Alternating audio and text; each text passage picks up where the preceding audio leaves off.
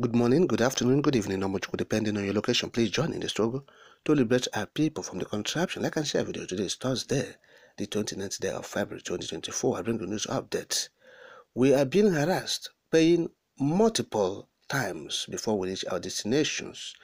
That's according to the FÚLÀN cattle dealers and foodstuff dealers as well. They call themselves the Amalgamated Union of Foodstuff and Cattle Dealers of Nigeria. Yes, they have voiced out their dissatisfaction over the excessive, according to them, they call it excessive taxes imposed on their members along the south and southeast highways.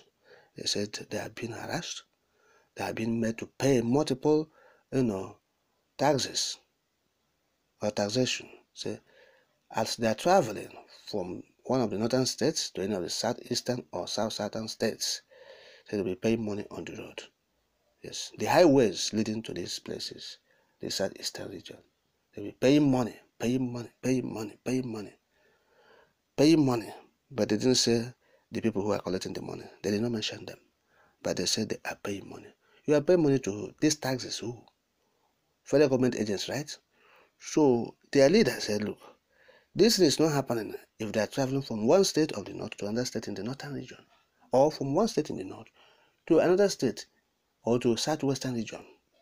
From northern region to southwest, that's Yoruba land. So they will not face this kind of thing.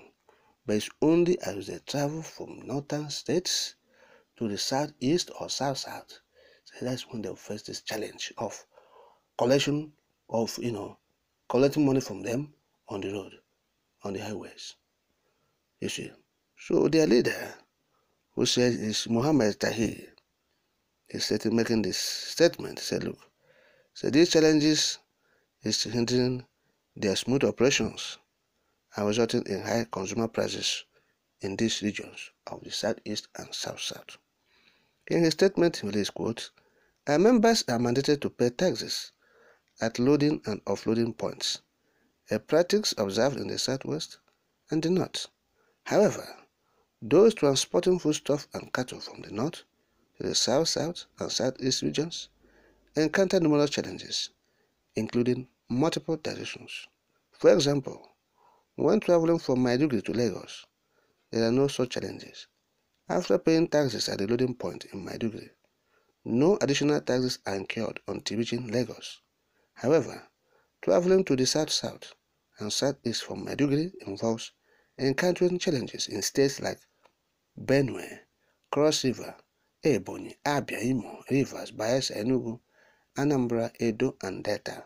End of quote. You see, so he's talking about there are challenges they're facing on the road. People are collecting money from them. Who are there if not the Nigerian police, the army, uniformed people? They will line up on the road leading to in the southeastern roads, southern roads. Yes, they will line up, collecting money, collecting tolls. So these guys should open up and say, people in uniform are collecting money from them. That's what is happening. They say, look, as they're in the northern region, if they're traveling, they will not see this kind of thing on the highways. If they're traveling to southwest, they will not see this kind of thing on the highways. Why southeast are south? Because of what the federal government is doing, particularly in the southeast, where they will, deploy the military, the police. Once they had been deployed in this region, the military and the police will feel, oh, we have come to where we make money. They feel that in the southeast and the south, there's too much money. There's economic viability. Once they're in the north, the impression of the southeast and south is that everybody is a billionaire. That is the impression in the northern region.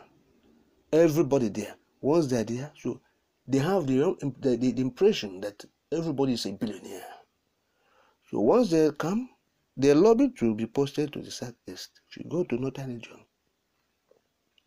Alokpo, you will see the police officers, the army officers, begging, pleading, lobbying, bribing their way for them to be posted or deploy, or they deploy, as the case may be, to the southern or to the southeast and southern states. That's old eastern region.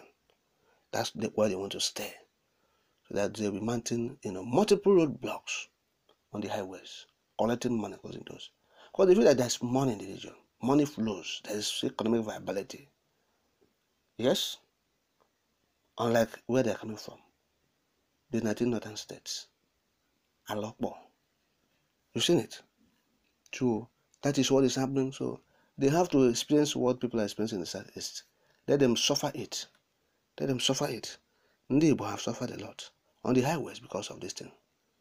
Multiple roadblocks, multiple checkpoints, military checkpoint, police roadblock everywhere. 1 kilometer, 1 kilometer, 1 kilometer. So the cattle dealers, FÚLÀNì cattle dealers, and those who are bringing food stuff to make money in the Southeast, to sell and make money and go back and enjoy. Let them suffer it. Let them suffer what the people of the zone they are suffering on account of the occupation of the military, of the army, of the new OG.